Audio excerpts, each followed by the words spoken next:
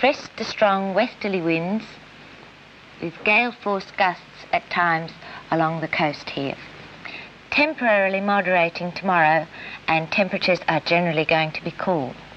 Now for Port Phillip Bay, fresh northwest to west winds, strong locally, moderating tomorrow and rather rough seas.